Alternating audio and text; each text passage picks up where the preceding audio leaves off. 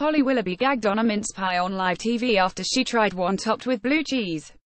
The 36-year-old was disgusted as she tried out the variation of the traditional treat during a taste test on Today's This Morning. Holly, who admitted that mince pies were her favorite thing along with birthday cake, was eagerly tucking into the various pies.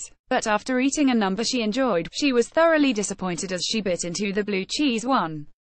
Disgusted, she walked off into the corner of the studio and was handed a napkin, as her co-host Philip Schofield implored her, "You're not going to spit that out." Holly managed to regain her composure and avoided spitting it, before returning to the table and declaring it tasted like a gone-off mince pie. Meanwhile, the taste test revealed that Iceland had the best tasting and best value mince pie on the market. Holly, who admitted she liked cheap-tasting things, was a big fan of the Iceland pie and voted it her number one.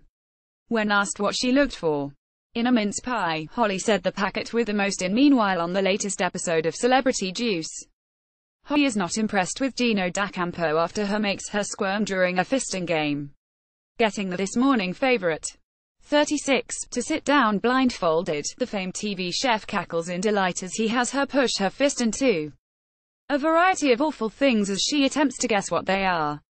Got a story? Email digishowbuzz@thesun.co.uk or call us direct on 02077824220.